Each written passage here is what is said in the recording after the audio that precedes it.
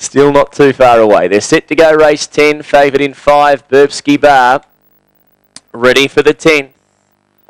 Away and racing, and Burbsky Bar slow to begin with Frankie J, and Black Treasure won the start. Burbsky Bar recovered quickly and loomed up on the outside to strike the lead, a lap to go. So Burbsky Bar goes around Black Treasure. Keeper of Keys now on the scene, and they're 4 lengths to Tessa Allen, Silver Smarty and Frankie J. Oh, they've jammed up down the back, and Keeper of Keys let down. Gathered in Black Treasure, a length and a half away, Burbsky Bar, and then Frankie J. The rest headed by Tessa Allen, but Keeper of Keys takes a clear lead. Turned by 2 lengths to Black Treasure. It's Keeper of Keys pulling clear, and Keeper of Keys won it by 2.5, Black Treasure. Third, Burbsky Bar, and then Frankie J, Tessa Allen, last in Silver Smarty in the run 34.66.